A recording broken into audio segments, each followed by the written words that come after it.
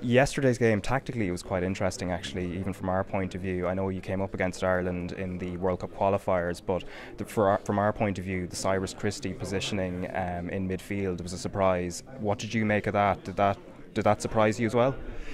I think, yeah, it did.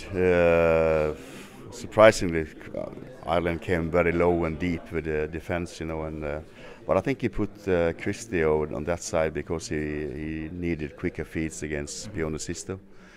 Sisto was really good in the qualifier for World Cup, and I think Christie made a difference. So you have at least two fullbacks on that side, to handle Pione Sisto, and that's why I think that's why Christie played in there. Mm-hmm.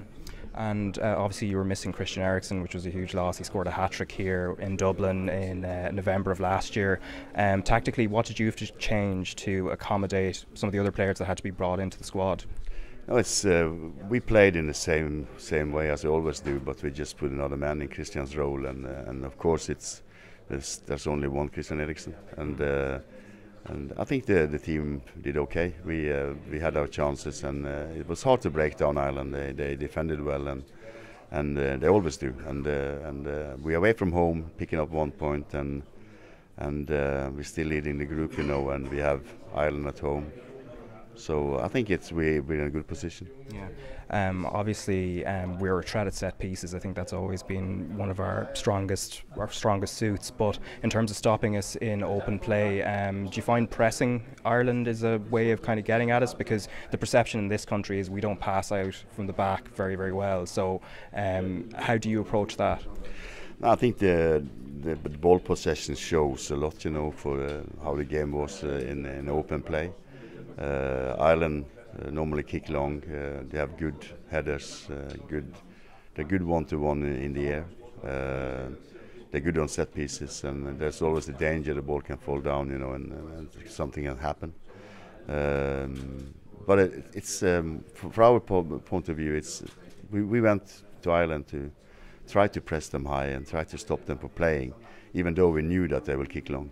But I think it's not our style to sit back and defend.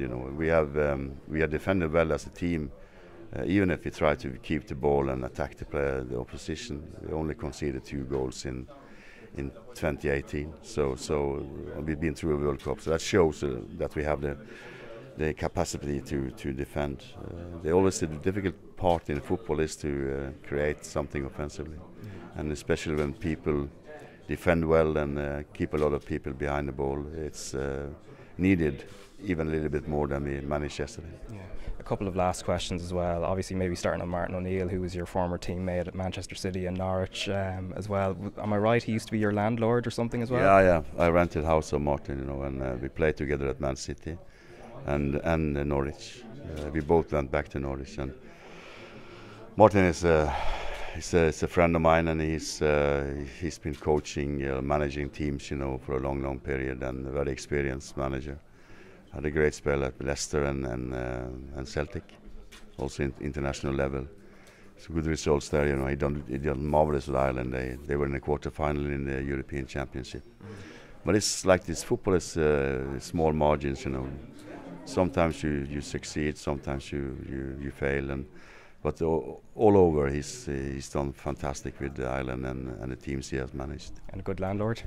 A very good landlord.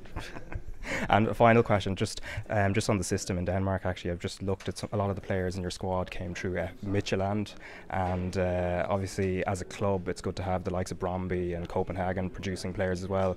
But Midtjylland seem to have been doing the right thing over the last few years. What is it from your point of view that they're doing that's actually bringing through a lot of players in Denmark? I think it's the youth policy, the way of training, the organisation.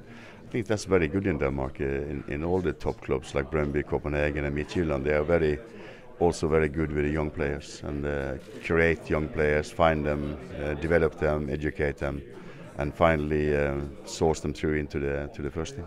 Perfect. Thank you. Okay, thank Thanks you. very much. Thank you.